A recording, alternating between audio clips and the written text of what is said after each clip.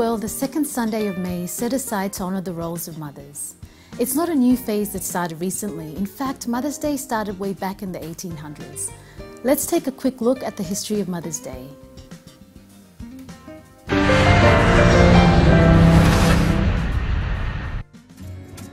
The ancient Greeks were among the first to pay tribute to Mom. Sort of. Their spring festival honored Rhea, the mother of all Greek gods.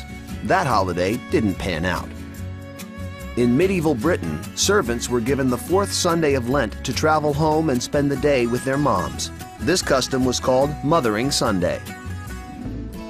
But the modern-era Mother's Day was created by Anna Marie Jarvis.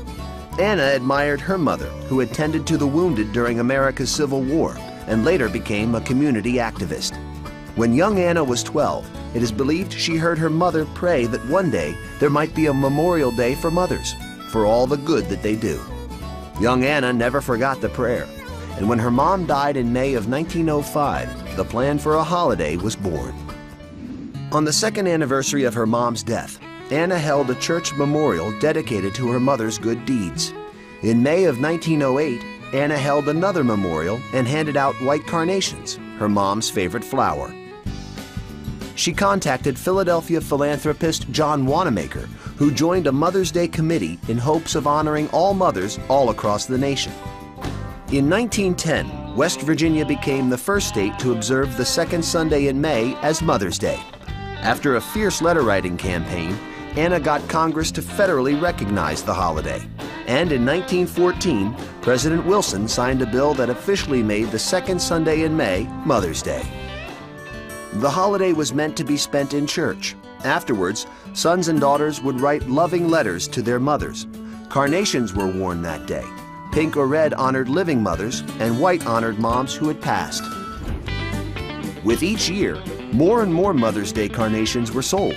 And by 1920, greeting card companies got into the Mother's Day biz. Anna was enraged by what she considered a lazy excuse for letters that should be handwritten. By 1924, the holiday creator was so appalled with the commercialization of Mother's Day that she petitioned to abolish it. In 1930, Anna was arrested for disturbing the peace at a Mother's Day carnation sale. Sadly, Anna spent the rest of her life and family inheritance fighting the holiday. She died in 1948, leaving no children to remember her.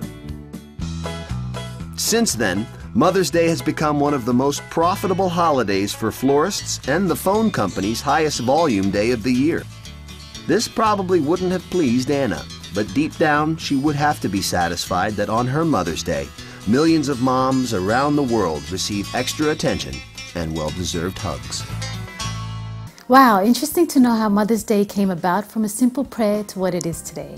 Next, the NBC National News headlines with Antonia Singud.